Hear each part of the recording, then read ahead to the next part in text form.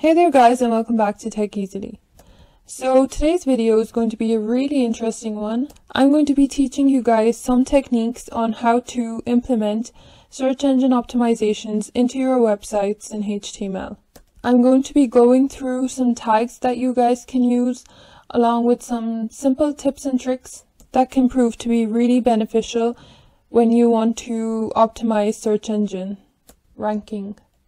So this whole topic on search engine optimization, it's actually a really essential part of making websites in today's world because there's so much competition and you want to drive as much traffic as you can to your websites. And the main method that people come across your website is through search engines. So by searching through search engines like Google and Bing, you want your website to be at the top. So knowing these simple little things is so useful and it's so easy and simple to do. You guys will actually be surprised. So if you're interested in seeing how to do this, then please keep on watching. Okay guys, so whenever search engine optimization is talked about, meta tags are always mentioned. So what are meta tags? I've made a little presentation slide and I'm going to walk you through what they are and which ones we are actually going to be using in this video.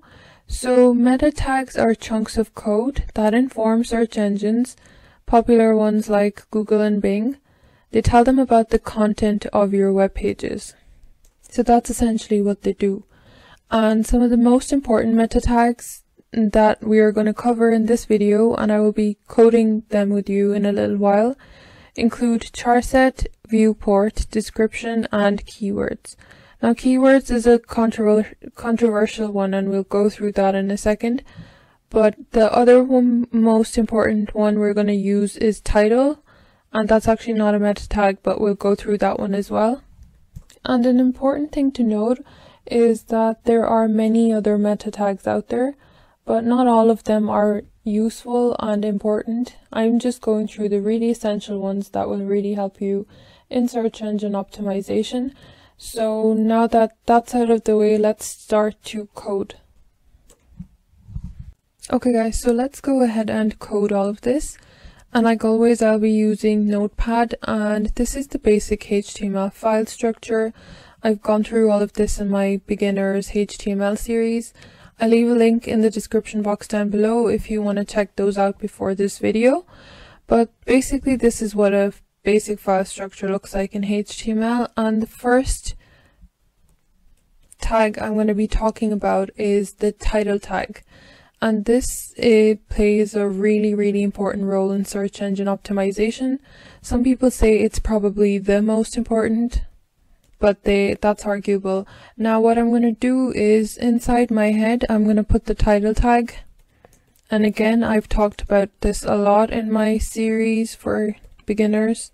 I've gone through it in a lot of detail, and this is not a meta tag like I mentioned, but it's really important you do put this in.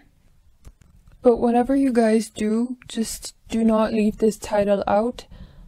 It's so simple and easy to do, yet it makes such a huge difference. Okay, so next let's talk about the meta tags. And let's talk about one of the most important meta tags, which is the one for description. So again, this will go inside of your head, and let's open up this meta tag. And this is one of those that does not have a closing tag, so it just ends like this. Now, so let's put in the name is equal to description, and later on this is where we change the meta tag, so the name could be equal to viewport, and I'll show you all those in a little while. And then we have an attribute called content, and again we're going to equal that to the description of our website. Now one important thing is that the maximum amount of characters that can go inside this tag is 160. So please keep that in mind. So for example, I could say something like this website gives recipes on how to bake desserts. Again, just like the title, you want this to be unique, and you should use sentence case.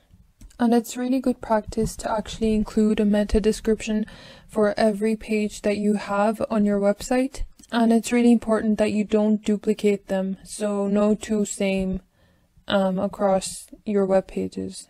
And a really good tip here is that the sentence you have for your content here, it should be made up of as many keywords as you possibly can think about to describe what your website is exactly about.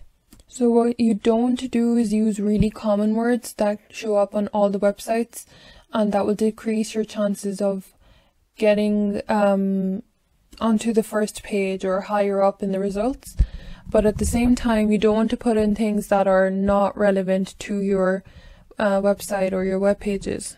Now there is a meta tag for keywords, but I'll talk about that in a second, and it's not really used anymore, so you do want to give some time and effort into this and include as many keywords as you can in this sentence here. So another meta tag that is really you should be using in your websites is the one for charset. So again, I'm going to open this up and close it, and you have probably seen this as well. If you've coded in HTML, if you see charset is equal to UTF-8, this basically just describes the type of characters that are being used inside of our website. And if you're using anything above HTML4, like HTML5, then this is the one that you will be using. There's a different one you can use for previous versions, but I'm not going to go into that. But this is something that is important, and you should be including this inside of your web pages. So another meta tag I'm going to talk to you guys about is the one for the viewport. And this is really important because it makes your website responsive. So for example, if you have any code in your CSS files that's going to help you achieve that, then you need to put this viewport in. So let's go ahead and, similarly like before, create a meta tag. Inside the name, I'm going to this time put in viewport, and then inside the content I'm going to say width is equal to device dash width, comma, initial dash scale is equal to 1.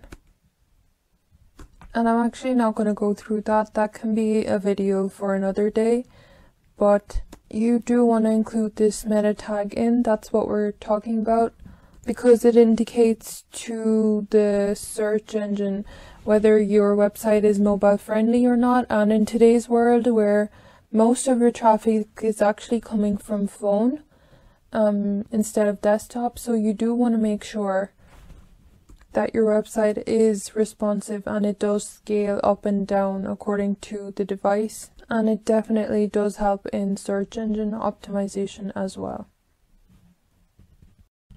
Okay guys, so there is another one that is actually author. So you would have something like meta and then name is equal to author, and then inside the content you would put your name in, but that doesn't really help in search engine optimization, so I'm not going to put that in. And now the one about keywords. Now this used to be used and it did help in search engine optimization. However, it's not useful anymore, and popular search engines like Google, they have stopped using it since 2009. And one of the main reasons was that people were actually spamming. So you would have name is equal to keywords, and then inside the content you would separate the keywords with a comma and keep on adding them relevant to your website. But people were spamming this with even irrelevant words that weren't actually in their website as well. So it's actually no longer used for search engine optimization that much, I would not include it in. I haven't included it in my websites that I've created, and it's basically up to you guys if you do want to put that in. Some might still use it, but most important ones or most popular ones don't really use it. And some attributes, I'm going to go through this really quickly.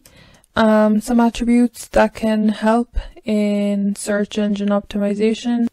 So for example, the image, and then you have source is equal to whatever the name of the image and where you can locate it.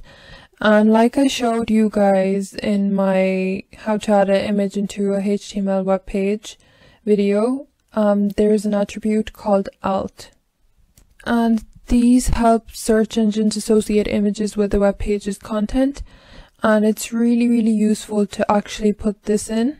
So I would suggest to anywhere you have an image in, you do have an alt and you describe that image. And that does definitely help in search engine optimization as well. But for now, for this video, I think I've covered all the basics and all the tips and tricks that you can use to optimize your website in HTML for search engine optimization. So that's it for today's video, you guys. I really hope you guys enjoyed this video on what techniques to use to achieve search engine optimization in HTML. Now these were the basic and probably the most important ones that you can use that are out there to achieve this. And I really hope that you guys found it interesting, followed along easily, and I really do hope it helps you guys in some sort of way. So until we code again, thank you so much for watching. Don't forget to subscribe to my channel, and please leave any suggestions or questions that you guys have in the comment section down below, and I will try and get to them as quick as I can. And also please don't forget to give this video a big thumbs up if you guys enjoyed it, and I will see you all in my next video.